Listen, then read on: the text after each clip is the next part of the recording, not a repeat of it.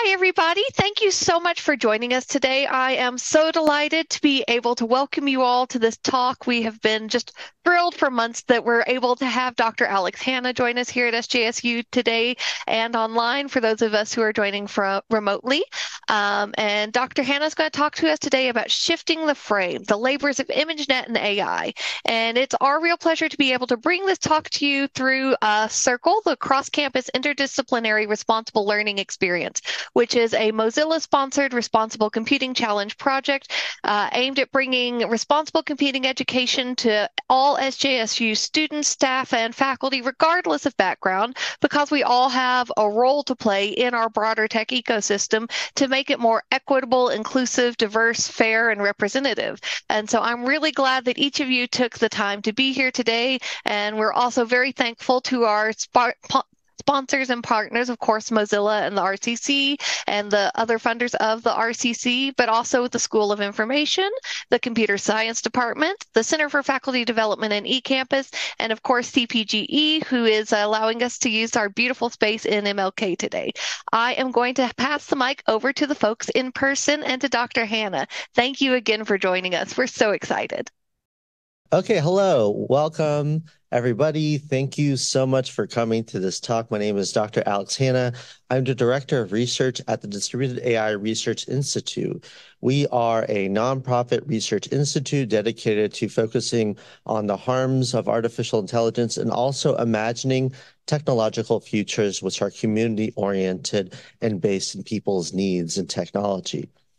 I want to thank Professor Attar for inviting me here. I want to thank you for coming here on this cloudy day and coming inside and hearing a little bit. So what I want to talk about now is this project I've been working on for the past, I want to say at this point, 4 to 5 years.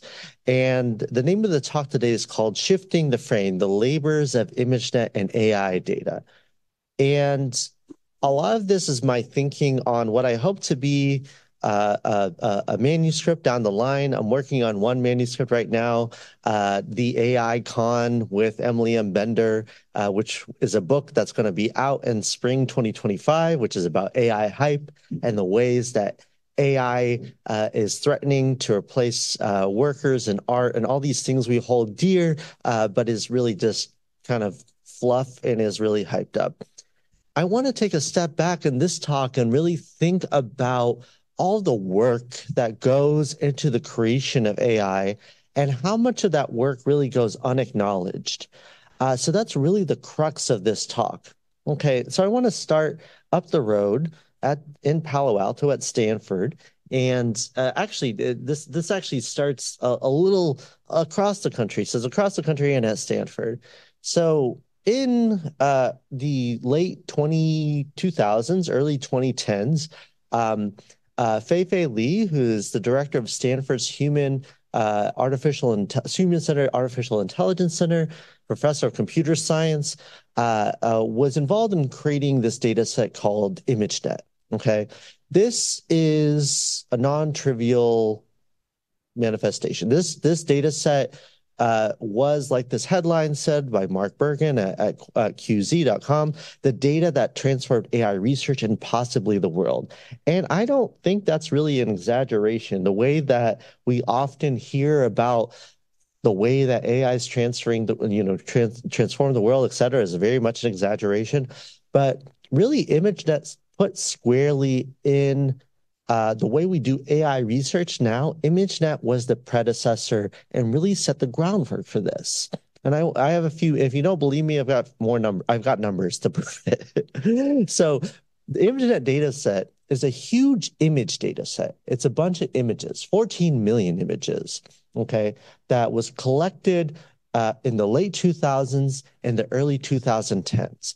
And ImageNet, when it was released, was the largest data set that was released at the time. The prior largest, the second largest data set that was released at the time was called Pascal VOC. It only had 20,000 images. So this is orders of magnitude larger than Pascal VOC. Pascal VOC had 20 categories in which these things were classified, images were classified. ImageNet had 20,000, actually precisely 21,842. Okay, and it is regarded as a key benchmark, as a thing against which algorithms for object recognition, and I'll explain that in a second, and object localization would be tested against. Okay.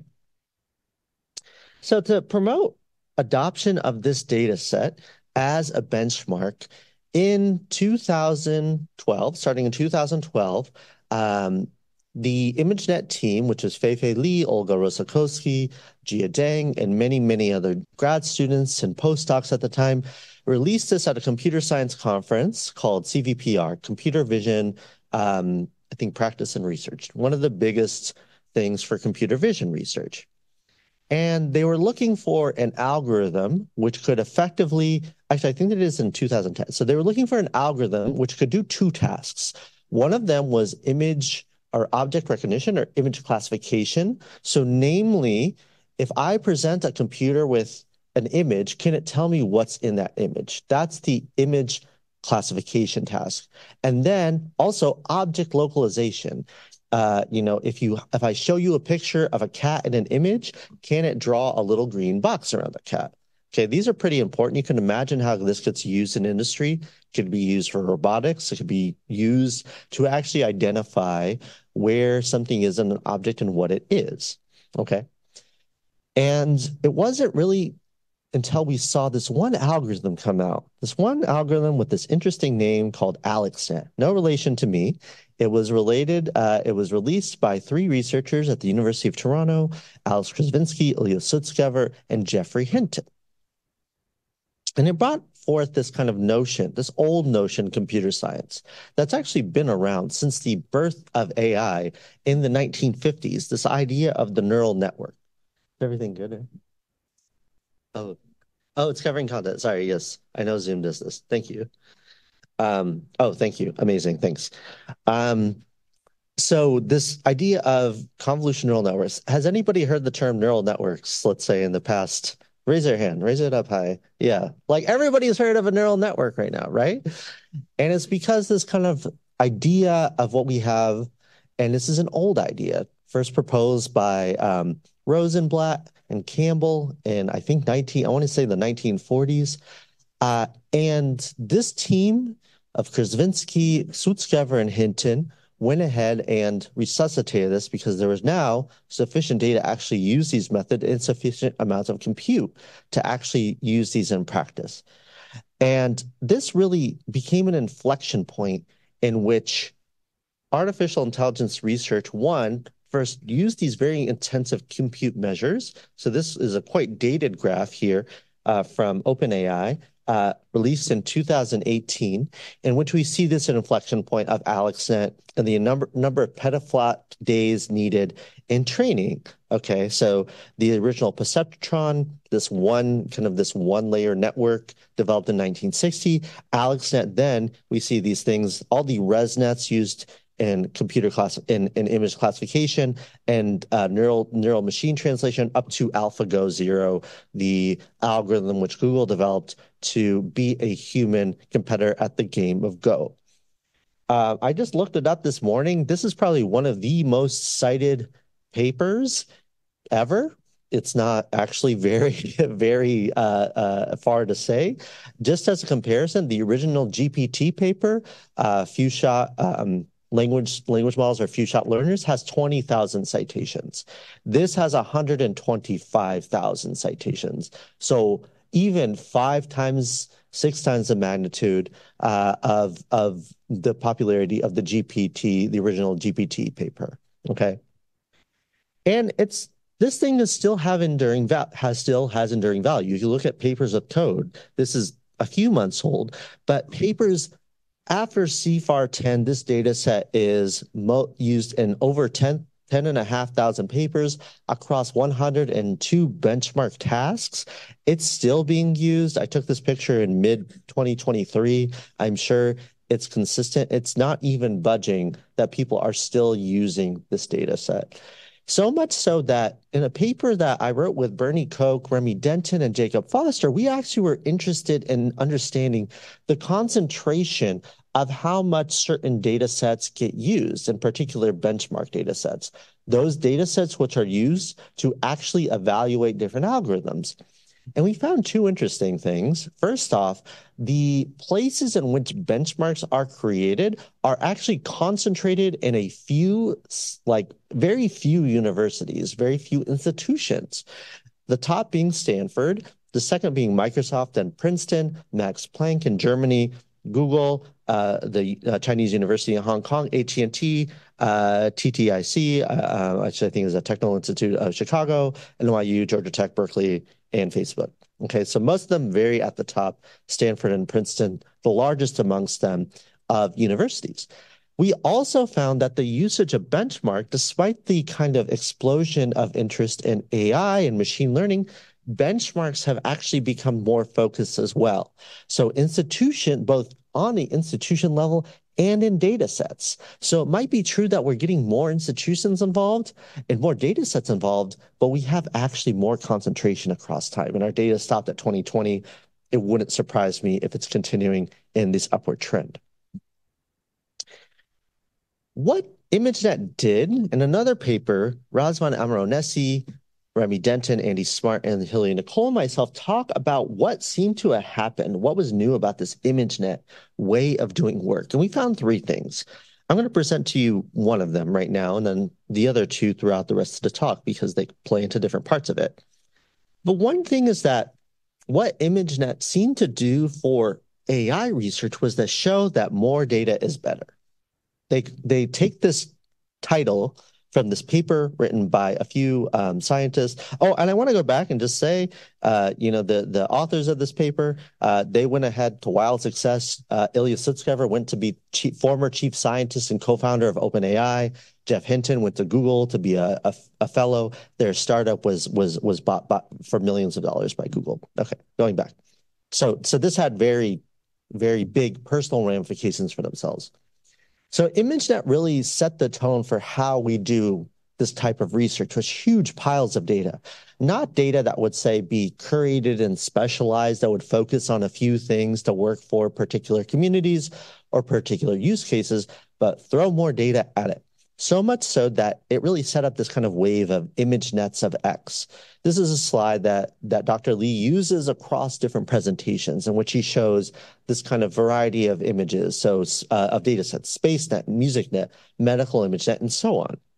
But it's also led to this particular sort of concentration of data and compute in particular locations, and this agreement between universities and corporations that really focused on needing to partner with them for compute. So in an article for the ACM Transactions, Meredith Whitaker, former head of AI Now, former advisor to the FTC on AI, currently president of the Signal Foundation, wrote this article about how this idea of being captured, this idea of having research that does not fall into this bucket of using so much data, using so much compute is not really possible. You really have to get involved in these institutions to play the game. So this is the grounding on which I really want to start talking about ImageNet. So this is the kind of preamble here. And I want to think about this in three ways. Again, I started at the top of the talk talking about work itself, thinking about the work that goes into the development of these data sets. And what I want to think about and keep in the back of your mind is the way that certain kinds of work are surfaced, certain kinds of work are obscured, certain kinds of work are forced to become invisible for the magic of AI and the magic of the data used to power AI to succeed. Okay, so the first thing I want to talk about is ontologies. I call this ontologies upon ontologies. So data sets operate as a type of infrastructure.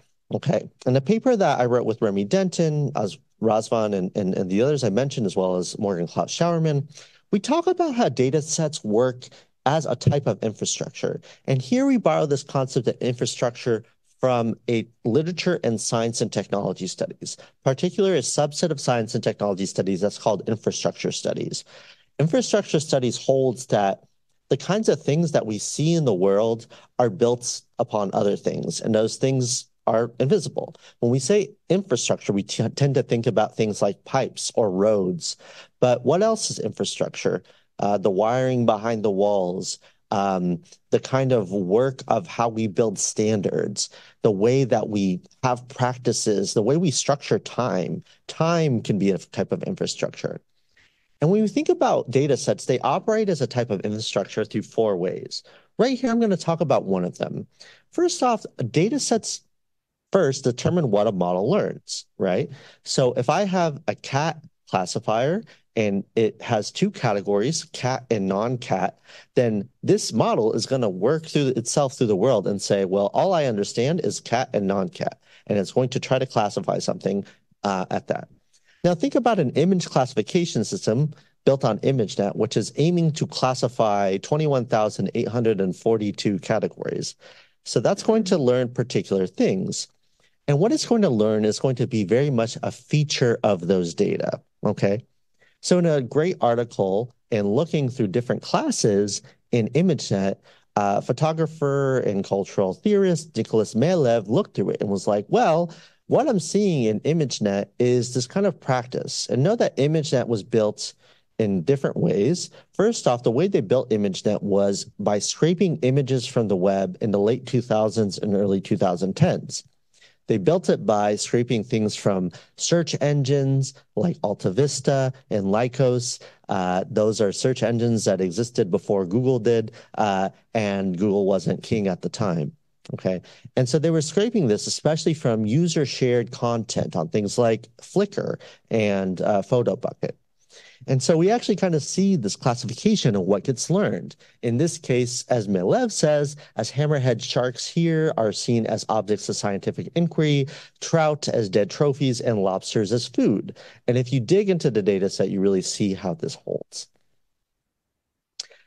The other thing that ImageNet did, and this is going back to the Big Data in Society article that Razvan and Remy and I wrote, was the thought about how you could have this idea of this kind of notion of a singular interpretation of an object, okay? So the second thing we would argue in that article is that how ImageNet had this computational construction of meaning and understanding, right? This idea that you could sort of objectively see something and have the same interpretation. Donna Haraway is very famous in science and technology studies, calling this the view from nowhere, the idea in which you're looking at something and everybody sees the same thing, right? And there's lots of proof that that doesn't happen, that these things fail, especially when you try to give it something or a category outside of the West. And so this is really signified by this slide from Lee's lab, which is called the Vision Lab, in which you have this kind of godlike eye with this lens that's an iris and this sclera made from sky with this motto, to build computers that see. Moreover, the kind of ontology, that is the dictionary upon which ImageNet is built, is called WordNet. And the categories which exist in ImageNet are drawn directly from WordNet. The way Lee describes this, Dr. Lee describes this, is that this was constructed because of a chance meeting she had when she was junior faculty at Princeton. She went there, she met with Christine Feldbaum. Christine Feldbaum was director of the WordNet project. WordNet, I just want to bring this up, is like a dictionary. They call it a large lexical database of English. So nouns, verbs, adjectives, and adverbs are grouped into sets of cognitive synonyms, what they call synsets, each expressing a distinct concept. Think about this like a dictionary, okay? I turn to the dictionary and I look up chair because I know it starts with a C. But say I want to look at and instead what WordNet does is I want to know what chair is. Well, I know that chair actually inherits from different properties. A chair is a type of furniture. A piece of furniture is something that is man-made. That man-made thing then is an object, and it then goes all the way up to this root node called an entity. And you can actually see this. I took this word, Pembroke Welsh Corgi, which is an example used across ImageNet. And you can see down here, I don't know if you can see it with this zoom thing in the bottom. I don't know how to move this. But what you can see, oh, here we go. What you can see is that the Welsh Corgi then inherits to dog, then to canine, to carnivore, to placental mammal, to vertebrate, to chordate. I don't know what a chordate is. Animal, organism, living being, whole object, all the way to entity. Okay, so this kind of weird synth networked to dictionary, okay? So in this, a lot of this is kind of thinking, when I'm getting back to this idea of work, is that who put together these kinds of things? Who said this inherited from this? Who said this and this and this? Actually, where did these words come from? Oops, here. And I was actually pretty interested, and I looked at their FAQ and said, where did these words come from? They said, our lexicographers write them. I'm like, okay, that's a pretty glib answer. Where do you get the definitions of words? The long answer. So they say in a book published on this, from the forward to WordNet, an electronic lexical database, people sometimes ask, where do you get the words? So, and they go through a pretty long list here. So we began from the 1985 words in Coursera and Francis's Standard Corpus of Present-Day Edited English, formerly known as the Brown Corpus, which was developed in the 1940s, which principally because they provided frequencies of words in different parts of speech. Then they basically they asked this guy, Charles Osgood. They went at various thesaurus like Lawrence's Udang's Basic Book of Synonyms and Antonyms, Erdang's revision of Rodell's The Synonym Finder, Robert Chapman's the 4th edition of Roger's International Thesaurus. And one thing led to another. They basically tried to find words and their relationships whatever they could, which is a really curious way of thinking about this. And it's one of the least documented, in my opinion, parts of WordNet. Where did you get this? I've met with Christine Feldbaum, with Dr. Feldbaum at Princeton, and asked, where'd you get these words? And kind of had the same answer. Not to dog the approach or anything, but to also know that so much of this work has gone unacknowledged and has immense consequences. So I wanted to dig into this, and I went ahead and I looked at the Brown Corpus. The Brown Corpus is available. It's online. I didn't misspell this. This is how manual is spelled online. And looked at what kinds of publications were in it. So the list of samples they had, they wanted to get to, I think, 1 million words in the Brown Corpus. This is for kind of a general study of language of the English language, by the way. So they collected these newspapers, some of whom don't exist anymore. Some of them have merged, like the Atlanta Constitution, which is currently the Atlanta Journal-Constitution, the Chicago Tribune, etc.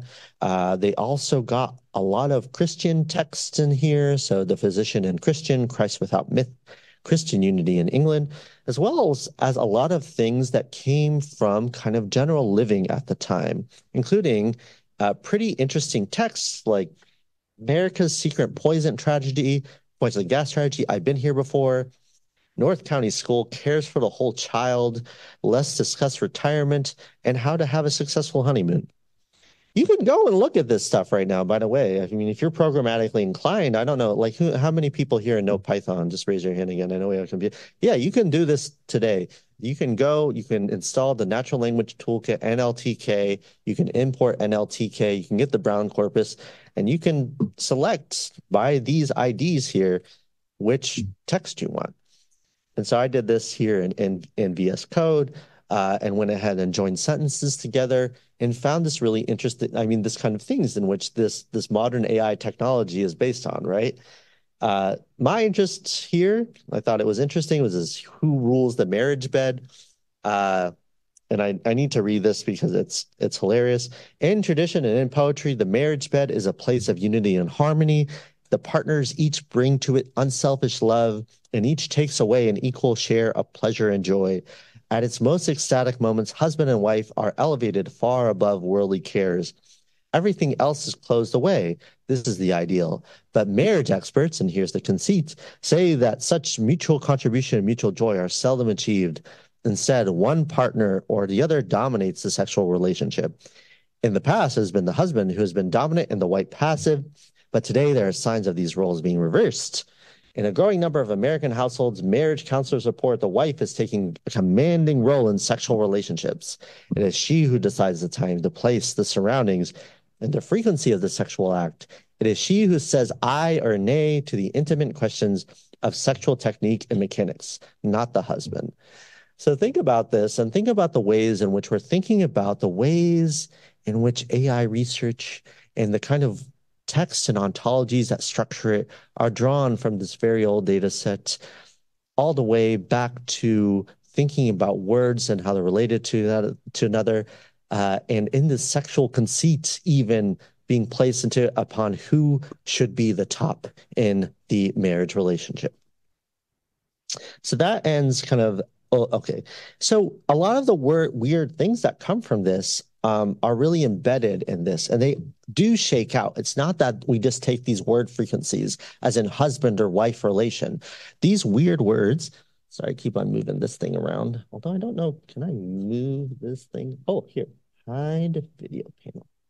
Nope, that didn't work at all. Hide floating mean controls. Nice. Okay.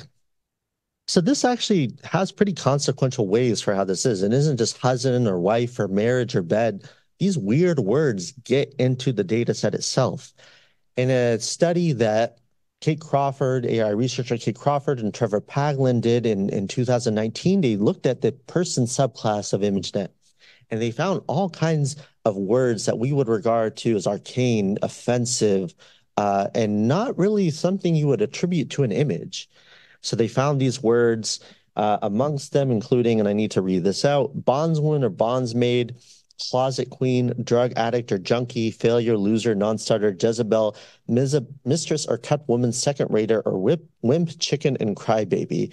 You see this kind of function happening in the data set too. You can go to WordNet now and look at this. Closet queen, which inherits from homosexual, homophile, homo gay, person, which inherits from organism, living thing, whole, object, physical entity, and an entity, and has this kind of parallel sense of a causal agent. This is pretty consequential, and these different kinds of aspects of ImageNet were present in the dataset until 2021, when, as you know, kind of a result of this excavating AI study, they removed many of these, but without really acknowledging how they got there to begin with. And so I want to move on to the second part of the talk, which is heroes emerge only in times of great need. And this talks about another part of the kind of labor that is more acknowledged and yet also under-acknowledged in the construction of ImageNet and AI data. So you don't only just, what they did is that they didn't just scrape the data from the web. They also had to verify that these, what was in the images in the search were actually the things that were in the images. So they have 20 million images, probably more at that time, or sorry, 14 million, they're probably more at that time. And they need to sort through 14 million images. And I did the back of the napkin math on this because I wanted to try to look at all these images myself. And it was something like if you just spent one day, if you spent 3 seconds looking at one image, it would take you, I think, and if you worked 24-hour days, it would take 200 days just to look through them if you just did it and you did nothing else, right? And so they also did that back of the napkin math, and they found that to actually have PhD students to looking at them, it would take them 19 years, given that PhD students, you know, have to eat, they have to sleep, they have to take other classes, etc. At the same time, this tool came out and was developed called Amazon Mechanical Turk. Amazon Mechanical Turk presented this new tool in which you could almost get labor on demand, especially this crowd work labor. And with it, and I don't know if this is this was the first crowd working platform, but it was definitely became one of the most popular. Remember Amazon, early 2000s, still mostly selling books, getting into the cloud computing business, which is a major part of their business model now. And as part of it, this kind of a need for annotated data. So at the time, Dr. Lee said this was probably the largest single project on the Amazon Mechanical Turk platform. It involved 49,000 workers from across 167 countries. That's almost nearly all of them. If you think about how many countries are registered or recognized by the UN, and really played an important part in the economy of ImageNet. ImageNet would not have existed but for the massive number of workers working on this. And the way they're kind of addressed in this data set's kind of funny. They talk about the kind of idea about this work, that it's kind of an amount of drudgery. They poke fun a little bit about this in a presentation in which they ask, are we actually exploiting chained prisoners in this? And they're like, no, actually, most people do this work as a side gig.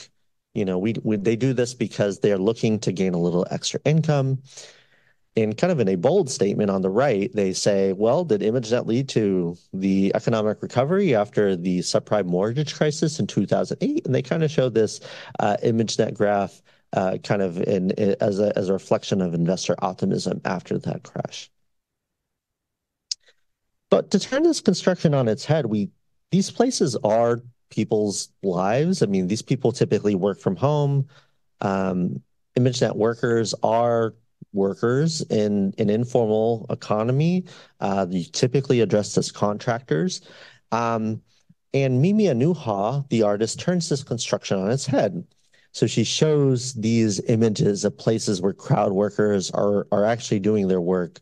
These couches, these rumpled desks, and in an installation she called "The Future is Here," she inscribes these kind of comically heroic types of inscriptions upon these places where crowd workers are doing work. So in the first panel with the couch, it says, "Heroes emerge only in times of great need." And then in the other, in which people are kind of doing this at I think this is like a cafe or a cyber cafe that's popular in places like Egypt and Kenya. She writes, "A world unlike any other."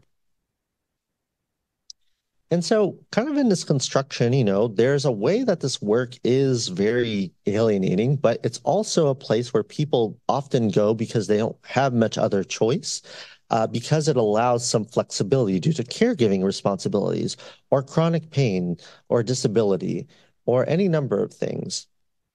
One way in which folks have tried to pull power back into the hands of MTurk workers is a platform called Turkopticon. And Turkopticon was developed in the early 2010s by Lily Irani and Six Silberman as a way for people to actually review requesters, review people actually demanding and paying for the data, and actually to turn the eye towards them and saying, well, these people pay like crap, or they don't pay in time, or they don't communicate with you at all. In 2019, Turkopticon became a worker-led organization aimed at improving conditions for MTurk workers. And so if you want to look at some of the kinds of, the archive is a little incomplete here, but if you want to look at some of the reviews that ImageNet as a requester got in its early days, this is actually after the development of ImageNet because it's 2012, but they were still using the same requester ID. They're pretty rough. You know, this first worker says, play a game of identifying birds and get paid, and look at car images and identify cars. Excuse me. Both of them awfully underpaid. I think this requester is mocking us. I just did 2 hits, and hits stand for human intelligence tasks, but no way to continue wasting so much time for him. So the pay is very bad, etc. The second one says, one of the all-time worst requesters on AMT has changed their requester ID to run from all the negative reviews. Do not be fooled at this same ImageNet AMT. See the other profile for real reviews, and then this other profile, which I should say is dead right now. And then 3, wow, they expect you to do 6 pages of tedious work identifying specific years and models of cars for 5 cents. I started working on one and returned it after I had already wasted 10 minutes on their qualification test that is included with your first hit.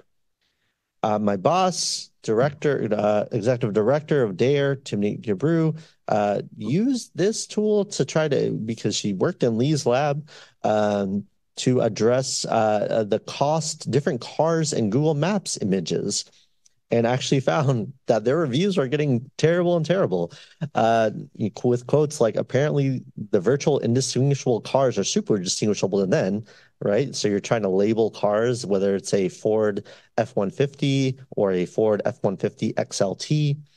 And then I paid very close attention to the pictures and let the requester know that I feel these rejects were unfair. We'll update when I get communication back.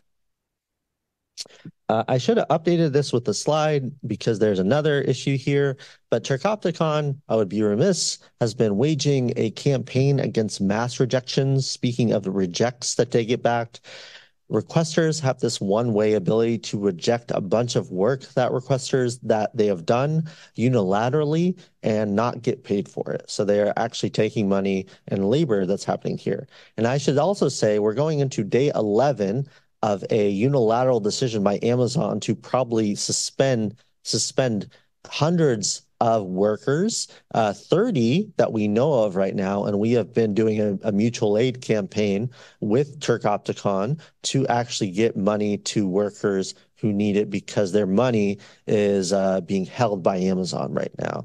And so if you want to contribute to the campaign, let me know. You can Venmo me or whatever. So I want to raise that. And so in this, we have an acknowledged economy of the MTurk workers, but also not the power asymmetries in this and the way that they work in the economy of this data set, that is structuring how we do AI research. The last part of this talk is called Being a Data Subject and Dating Data Full Times.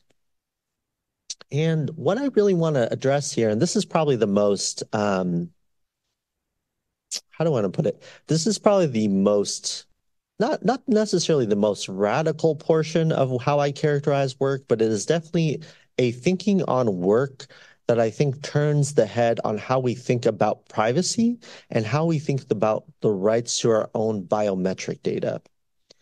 So after so much of this work and bias and fairness that has really gripped, I think, the AI ethics and the fairness, accountability, and transparency space in computer science, one kind of corrective that IBM decided to do is they decided to release a data set saying that we're going to study the fairness in facial recognition systems, and we're going to do this in a way that is fair, diverse, etc.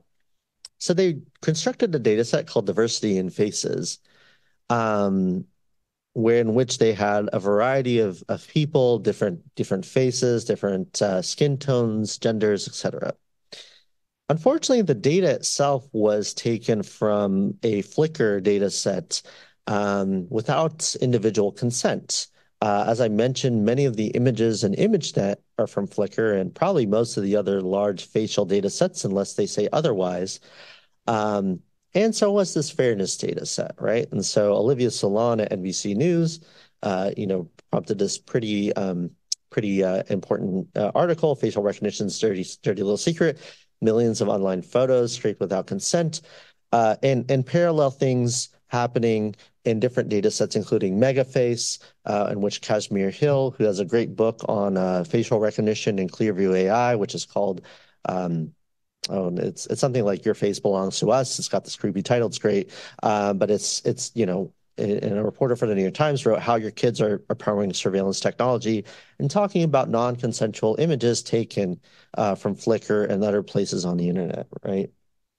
And so this is, gotten so bad. This lawsuit, I think, has since been dismissed. But Stephen Vance and for a few other people filed a class action lawsuit against IBM, Google, and I believe a few other companies. But IBM was the main one as the developer of this because they had this face representation in those data sets. And under one Illinois law, which is called BIPA, the Biometric Identification and Privacy Act, you can sue. And they said, the concern by Stephen Vance was subjecting people, subjecting them to increased surveillance, stalking, identity theft, and other invasions in privacy and fraud.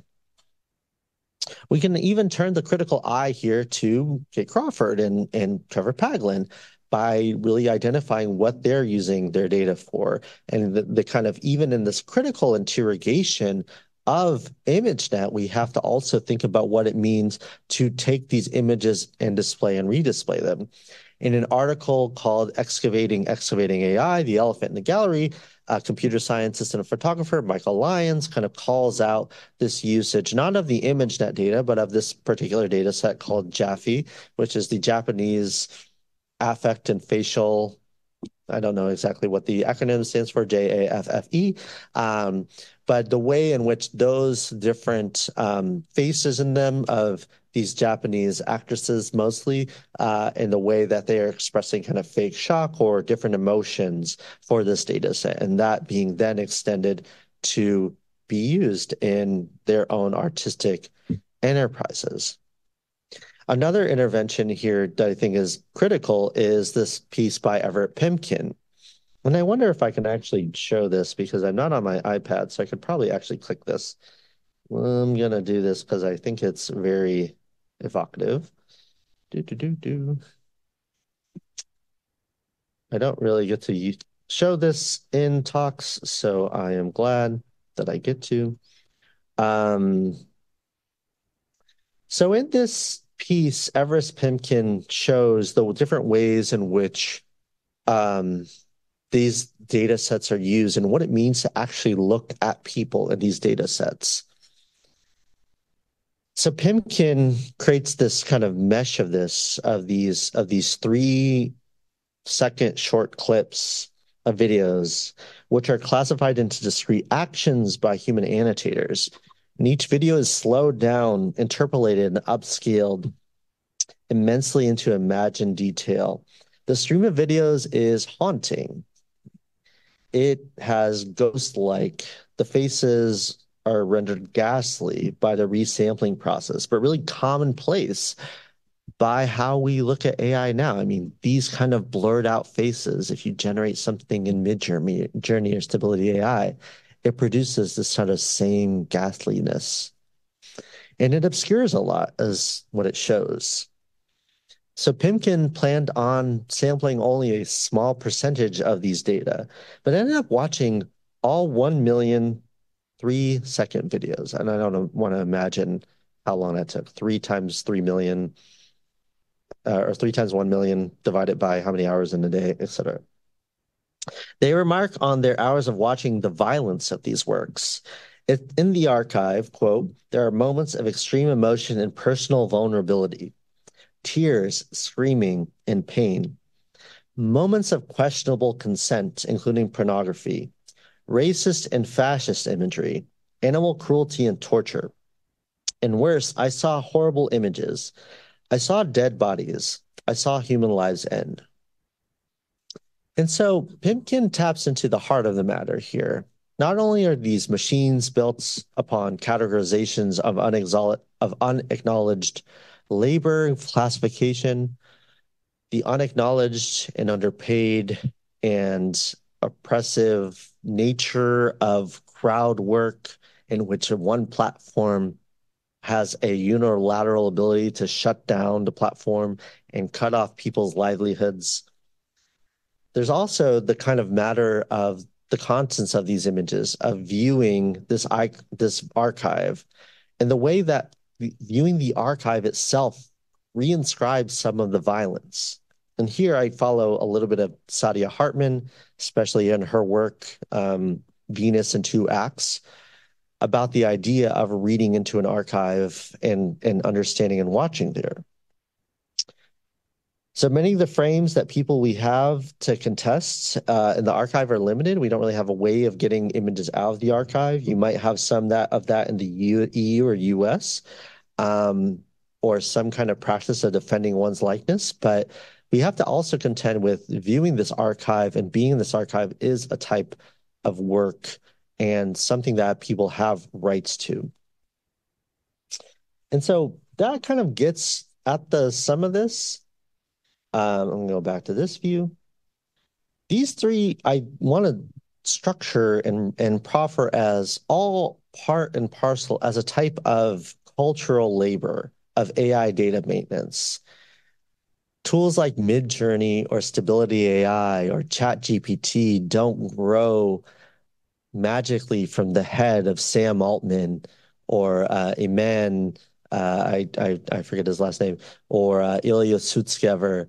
They are labored and toiled upon by many thousands of hands, faces that don't have names to them, M-Turkers in orders of 50,000, ontologists, lexicographers who have been lost to the archive. These things um, have to be surfaced, I think, in the economy of AI.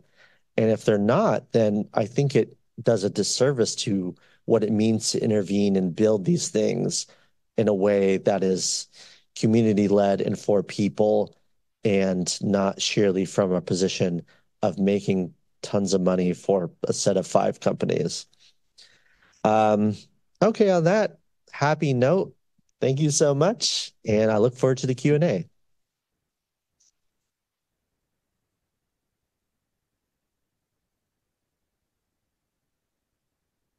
There's so much things in the chat.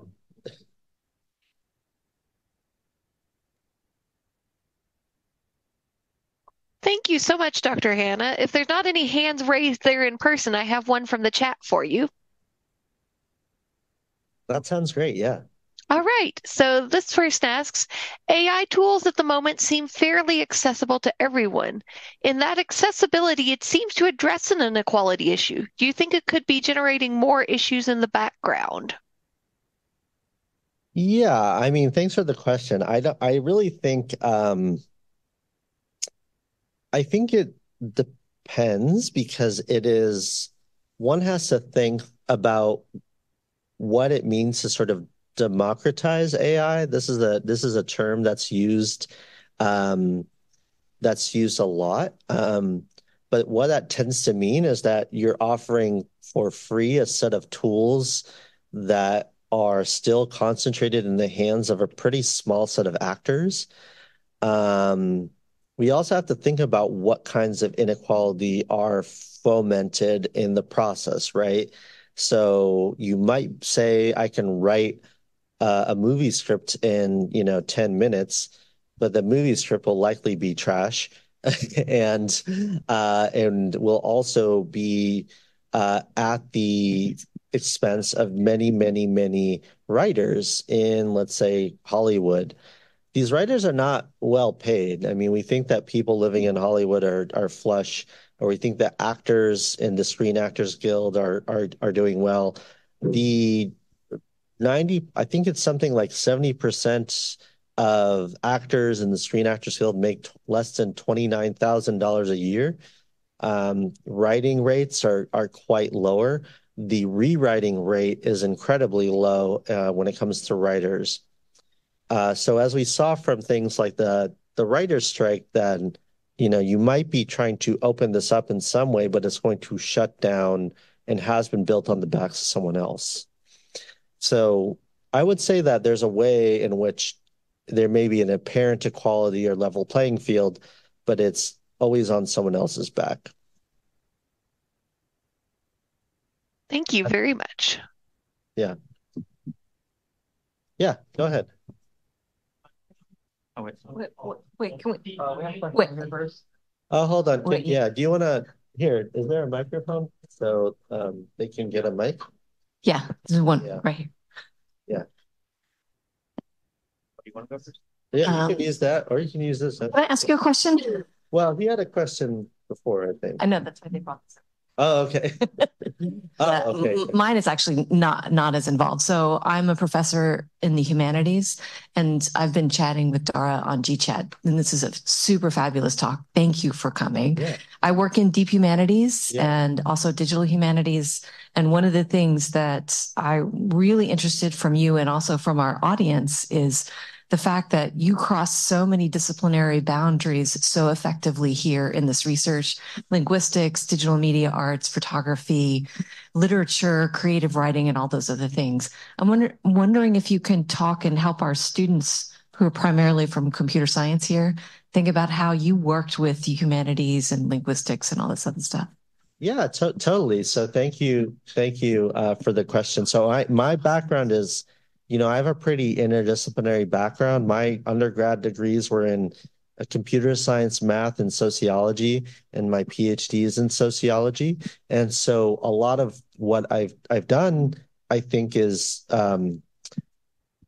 I think taking a lot of classes in different disciplines helps. I've taken lots of creative writing classes and classes, but I would also say fundamentally is thinking about what it means to accept as true what we would call epistemology. That's how we know what we know. And I think a lot of it is really thinking about what does it mean to have knowledges that are very valid across different ways.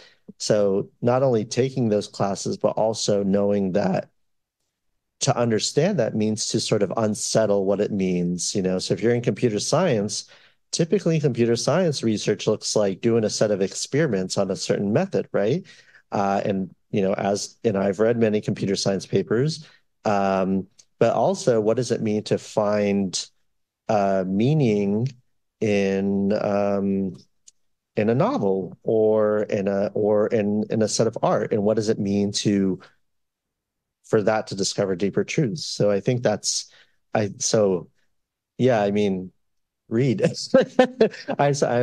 getting on my LeVar Burton high horse, but yeah, read outside your discipline and read different things. Yeah. Mm-hmm. Yeah. Hi, Alex. So my question is, currently I'm also working on some AI related stuff like using machine learning to do the optical inspection for cosmetics. One of my question is, because currently we also always use, I think it's machine learning because we need to do the labeling and then train the models. But one thing that we are experiencing is how can we lower down the type 1 or type 2 errors, especially just now when I look at your slides, you showed how you identify the facial recognition and also cause in that type of process. How do you train the model and then minimize it? Just wondering based on your experience. Yeah, I think thank you for the question. I think it really depends on the task, of course, to understand what, if you want to increase, your precision and recall. But I'd also understand, I don't know exactly what the task is, but I'd say if you're using, some sort of thing, it works across, if you're doing things with faces, that it's working across a lot of different faces, a lot of different genders, and skin tones and whatnot, right? I mean, that's one thing. That's kind of a minimum, I think. And there's a lot of, I think, tools, especially in facial recognition, that. I mean, I would say that I object to facial recognition more on kind of the way that it's used in law enforcement and whatnot. If it's used kind of in cosmetic development, it might be a little more of an acceptable use case. But yeah, I think it depends a lot on what that entails, but at least the kind of evaluation, I think, is very important. Thank you. Thanks. Thank you for the great insights, Dr. Hanna. Yeah. So the problems are very well brought out, but I was just curious if you can think of any better business model for the AI ecosystem to address these issues. Yeah. No, that's a great question. So I want to give a shout out here to one of the people that is a colleague of mine at DAIR. His name is Asma Lashteka. And one of the things that he's been doing is he's working on machine translation technology for languages in the Horn of Africa, namely Amharic and Tigrinya. And one of the challenges that he encounters is that many of the companies say they have machine translation and automatic speech recognition technologies that work for people in those regions. And what he actually finds is they don't work very well. They actually work quite poorly. And that sort of thing takes money away from smaller machine translation organizations because they say, well, Facebook already solved this or Google already solved this. Why do you need to do it? Well, they need to do it because they are actually sourcing the data much more ethically, and they're actually paying people and giving them a pretty clear sight line into where their data is going. And it's also done with a community formation in mind. And so he and a few other people have been working on trying to develop sort of like a union of African language startups that focus on developing precisely for their communities rather than one or two big models owned by centralized technology companies. So I'd love to see much more of that in the AI ecosystem, more than just kind of one or two big tools. Yeah. Thank you. I think there's some questions in the chat. I think there are. Yeah. So Hector would like to know, AI under surveillance capitalism is concerning. Are there any strategies that public libraries can do to inform their communities about it? Oh, I love this question. Being in a public library. Yeah, that's a really, really good thing. I'm not a librarian. I love librarians, but and yet am not one. I would say that there's definitely an element of public education that ought to go into that and to thinking pretty critically about cameras and about the data that's around us. There's a great thing. There's a great piece of work here by our data bodies, and they've got something called the Digital Defense Playbook. And it's a kind of a workshop, that is meant to be oriented towards community discussions of data and data privacy. They've got a version in English and Spanish, and I'm sure they've got a free PDF version, but you can get it at the store too. But it's really, I see it's a PDF, but they've got really nice kind of workshop tools on this. So I think that's probably a really nice kind of way to facilitate that. I would also sort of question and think about, and I'll drop this in the chat. I would also kind of think about what kind of strategies, that libraries adopt. And the ways that libraries are often can be sites of surveillance.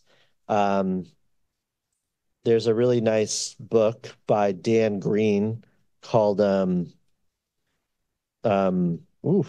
Promise of Access. I'm just dropping lots of citations here, but I am going to actually look this up. There's a really nice book here by Dan Green, who's an information scientist, called The Promise of Access, in which he talks about libraries quite a bit, and the way that libraries are often forced to shift and look a lot like startups, when libraries are often kind of the safest places for, our houseless communities or people who have no place to go.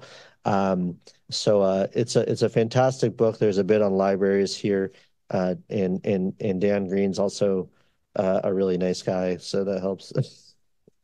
Please keep dropping the citations. I'm writing them all down, and we'll send them out after this once the video of today's talk gets processed with a little intro reading list based on the things that you've talked about today. Absolutely. Thank you. I think did Vic have a question in the chat? Hi, Alex. Yes. So thank you. And again, wonderful talk. And I just had a question, and I'm wondering if you would be able to provide some insight. So we have seen that as academics and as researchers, when we are using generative AI for image generation and so on, right? We have seen that they lack fairness, they are biased. And then we saw the Gemini model, which came out, I think, last week or so. And we saw it's the other end of the spectrum where they tried to make it more diverse and ended up being wrong for different reasons. So what would be the direction, in your opinion, of course, how academics and researchers, we should approach using generative AI as backend for this kind of like image generation, text generation purposes? Yeah, great question. I think we're just trying to figure out we can, yeah. So I'll step away. You don't have to share anymore too. We can just stop the share. Yeah, okay, great. Oh yeah, I'm back here. Okay. Yeah, really great question. I mean, I think the kind of idea here is, the correction here is, Google trying to sort of swing the other way. And I have a meta commentary on this, and then I want to get into it because I think it was really funny how Google responded and said that the image generation of, whatever racially diverse Nazis or whatever was, like unacceptable. But, Google also never said it was really unacceptable to have fairness problems in their thing. And I think that really says something about Google more likely. I would sort of say I would step back and sort of say, well, what's the purpose of making representations of people and kind of thinking about what that entails in the economy of thinking about what these tools are used for. Why are we sort of representing people instead of trying to hire people or actually pay people? So for instance, one of the cases that has come up is Levi's, for instance, had a case in which they wanted to use computer and AI generated models to represent diversity in their models. And there was a lot of outcry, especially from people in the modeling industry who basically said, well, why don't you hire, darker skin models? Why don't you hire plus size models? Why don't you hire disabled models? And so I do worry that this gets more at the heart of what the purpose of these models are and what kind of labor it supplants, rather than the sort of, the concern that Gemini has sort of adopted a politic that often right-wing people don't agree with, which I think has been a lot of where the reporting has gone. Thank you. Yeah. Question here? Can you hear me? Yes. Oh, okay. So I see these companies trying to integrate generative AI into like their core products, right? And it seems kind of like immature, and I don't really understand like why I would want generative AI to write emails for me, because like I don't really want to write emails in the first place, but I feel like I should write them. What do you see as like the right use case for generative AI? Where should we deploy it? What should we be doing with it? Yeah, no, I mean, great question. I mean, I am not very bullish on generative AI, obviously. I think there's a lot of cases in which where it's done a pretty shoddy job of replacing things like writing your own emails or doing XYZ. There are probably some better use cases here. I mean, I do think language translation can be a helpful use case, but one in which it is assisting people rather than supplanting them completely. That can be helpful and can open up access. I think that some of the assistive tech uses can be useful. So if you're trying to provide, let's say, cases in which, you're supplying a description to someone that's hearing impaired or rather vision impaired, and kind of maybe some of the other cases for someone who's hearing impaired. But at the same time, I am also not of those communities, and I don't know how much of a desire there is for that. And so I think there's elements of that could be useful, but also often when those use cases come up, they're also done without the consultation of people in those communities. So I'm hesitant to say that there's like any case that is unilaterally good or bad, but I would say things like language technology with community control are pretty useful when they're done very intentionally and with kind of a focus on the data and the sourcing and the consent involved. Yeah. Yeah. Yeah. Hi. Do you think at one point that we could have models to generate synthetic data that can get past these biases on actual like manually chosen data? You think that's like a future possibility? There's already models that generate synthetic data and they have all the same problems. And so if you have underrepresentation in your basic models, you're not generating your synthetic data is still going to have those problems. Seb Bubek at Microsoft has presented something like that, but it's not even clear what those things necessarily will look like if your base data doesn't look good. And my colleague Nyanling Morosi has also talked about a lot of the tools that we have to do that have to do with doing focusing on under specification still don't get around the point that you have this long tail of data that doesn't exist or is very undersampled. So, what I see in synthetic data, the danger is that you're going to perpetuate stereotype, right? You don't have an adequate representation of Black people in your data set. And you have majority white engineers coming and saying, well, we need more synthetic Black people in the data set. You're going to result in something that looks very stereotypical or kind of overweights particular examples, right? So yeah, that doesn't actually represent your diversity in any kind of meaningful way.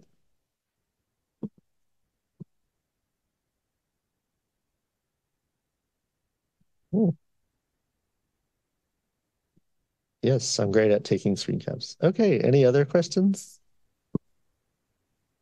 If there's none in the room right now, I'll ask. On the flip side of underrepresentation, how do we deal, or can we deal appropriately with AI with problems of over documentation and over representation? So, for example, Indigenous folks are way over documented in lots of really negative ways. We never over document anyone in a good way, right? So, how do we, or can we, deal productively with that problem? Yeah, I mean, that's a great question, right? I mean, when you have kind of an over-representation in a data set, often not done in a way that is representing people faithfully or how they want to be reviewed. And Joanna Radin has a wonderful article called Digital Natives, which is kind of about this data set on that Indigenous people living on the Pima Reservation in Arizona and how they have been overstudied for this kind of above average incidence of diabetes, but very little of, and that data set now is actually on the big UCI database where it has a bunch of toy examples, right? And it's on that website because people thought it was just an interesting multivariate classification problem, right? And but at the end of the day, people living on that reservation have not gotten any of the benefits of that, right? So overrepresented in the data, but those data have been abstracted, decontextualized, and now they're just kind of on a toy machine learning website without any context, right? And so I think a lot of it has to do with governance. It has to do with control. Like, what are these things actually being used for? One of the models here in talking about Indigenous communities has been Teheku Media.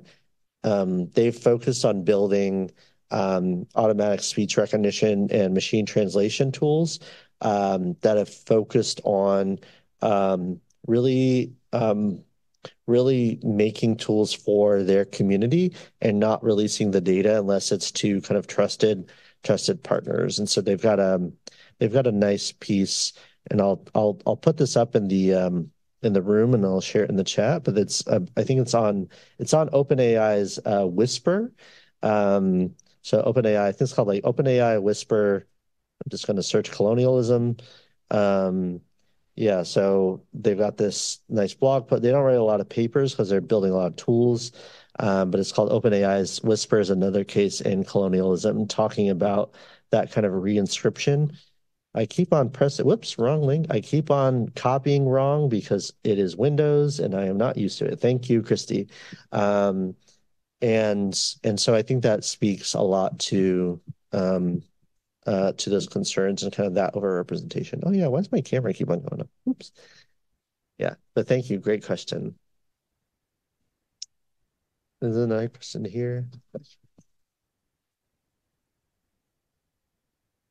Oh, hi. So I just want to follow up with the questions that the previous student also asked. So, because currently we are like for deep learning is more about neural network. So the model is training by itself. So let's say for GPT, so every students can put their input to say like, oh, the information provided by ChatGPT is wrong true or false. Then in that case, how is the judgment or decision tree that is made to say like after you say you're wrong, and then how's the response, like what's the looping about for the decision? I don't think I understand the question. Can you give me an example? Okay, so let's say sometimes like what the response from GPT, you can say, oh, I think your answer is wrong, then like it's kind of like the correction during the training process, right? Yeah. And in that case, sometimes it will say this, oh, my fault, that is incorrect, and I apologize for things like that, right? So I'm just trying to understand how the deep learning process it is like when the trainer is saying like this is wrong. I mean, I think the way that they do that is I think a lot of that is done through reinforcement learning with human feedback. So the idea that you can provide this kind of correct response and then that deactivates a certain set of neurons in the huge architecture, right? Yeah, I mean, that's my understanding of the process. And so you give it some things to test against, and then, so I think that's my understanding of that, but I'm also not an expert in the RLHF. Yeah, but thank you for the question. Cool. Any other questions? The food smells really good.